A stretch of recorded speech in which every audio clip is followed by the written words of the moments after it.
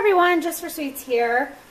Today we're going to make something really easy, really fun, really delicious, and you can even get your kids involved in this one. I have some grand cinnamon rolls, some big ones, that are in my fridge that I need to use up, and I thought, what a great idea. I'm going to make cinnamon roll waffles, doing another video on using your waffle iron in different ways.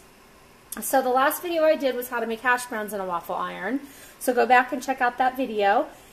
And this one, I am going to make the cinnamon roll waffles. So basically, all you need to do is preheat your waffle iron. I've been preheating mine for about 10 minutes now. It's pretty warm. You want to go ahead and just throw some cooking spray on there to make sure nothing sticks. And then we are going to utilize our I can't talk, our cinnamon rolls. So you have an option. You can use syrup with these or use everything in the can and use up the frosting that they give you with it.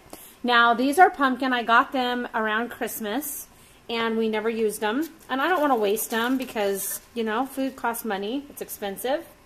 So I'm going to go ahead and I'm just going to use them for something different. And you can always tell when they're getting old, they start to break apart. So we're going to use these up so we don't waste them. So I'm going to put a cinnamon roll in each little corner or each square. If they fall apart, just re-roll them, no biggie. In each square of my waffle iron. And this one, when you get the bigger cinnamon rolls, they usually have 5 per container, so then you'll have one loner by itself. Go ahead and put that in there. We are going to go ahead and we're going to shut our waffle iron. And we're going to let these just sit in here and cook for about 3 to 4 minutes. So we'll be back and I'll show you what to do. Okay, and while those are cooking, I'm going to show you what to do with the glaze that we're going to pour over these amazing waffles. Now, like I said, these are pumpkin, so you can use any kind. They have the orange cinnamon rolls or the orange cream cheese, regular cream cheese cinnamon rolls, just plain cinnamon rolls, any one you want to use. And basically all I'm doing is taking the frosting that goes on top and I'm going to put it in a microwavable bowl. If you could smell my kitchen right now, you would be in heaven. I know I am. This is a very naughty breakfast, but I'll tell you what, Valentine's Day is around the corner, and this you could make for your special Valentine. You could make it for dinner or breakfast, it doesn't matter. Or you could even make it for dessert. Go ahead and stick these in the waffle iron, and then go ahead and either throw a scoop of ice cream on top or maybe some fresh berries, and then drizzle your glaze over the top of that. That would be amazing. You would so impress your date. So, like I said, make a dessert out of it. Have fun with it. Play with your food and decide what you want to do with it. But this would be a fantastic dessert with strawberries or blueberries or blackberries or even bananas on top. Would be really good. So basically I put this in a microwavable dish. I'm going to stick it in the microwave for about 30 to 45 seconds. Okay, so I just pulled off 2 of them. You can see how perfect and amazing these are. Look at that. They're cooked awesomely. They are so yummy. I did the glaze for 30 seconds in the microwave. I'm going to show you what to do with those. I have the other 2 that I have to pull off. Now you see the dark? All that is that yummy cinnamon and pumpkin together. I'm going to put those to the side. But you can see they are nice, dark, rich brown. We're going to put those to a side because I'm going to show you a little trick that you can do. While I do that, we'll put that last cinnamon roll on.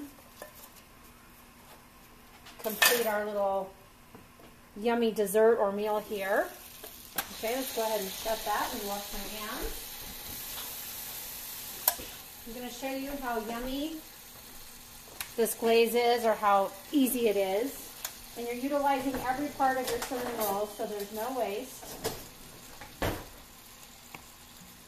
Basically, like I said, I put it in there for 30 seconds. All we're going to do is take that, and we are just going to drizzle that right over the top. Put some fresh berries on the side, and you have an amazing meal, dessert, breakfast, whatever you want. I want to get a really close look so you can see that. Look at that. Doesn't that look spectacular? Oh my gosh, I'm so excited to try this. And it's so easy. Anybody can do it. You can even get your kids involved and do this this idea. Let them do this for mommy or daddy, or I don't know, maybe brother, sister, anybody that they want to do it for. Super, super easy and fun. I want to show you a little trick because it is Valentine's Day. We're going to throw a little special something in there. So I'm going to move these to the side. And let's go ahead and bring over one of the other ones. And what you can do is if you have a nifty cookie cutter, now this one probably is a little big, but we're going to make it work. I'm using a heart shape because it is Valentine's Day. And we're going to go ahead and we are going to just push that down and then peel off the excess, just like so.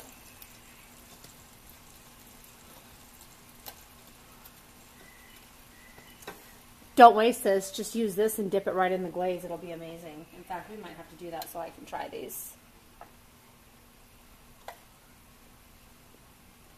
Cooked perfect.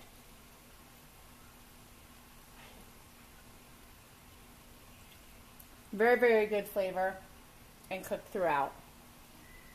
Okay, so now what we're going to do is we're just going to wipe up that plate a little bit. I just have a wet paper towel here. We're going to plop that through. And this is just a really cute idea for Valentine's Day. Go ahead and take a little bit of glaze. You could even take white chocolate or dark chocolate and put it all around the plate. And have a great presentation for your Valentine, for their delicious, yummy cinnamon roll waffle.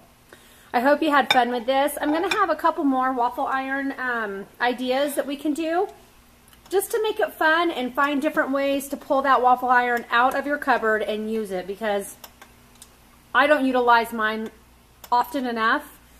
It usually comes out only a couple times a year, and I have just decided that there is just some fun things that we can do with it. So we'll have some more upcoming videos of that.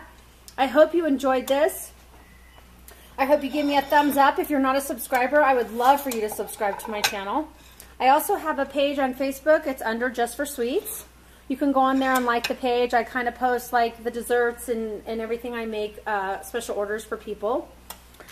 So until then, until next video, next time, I'm having a hard time talking, can you tell?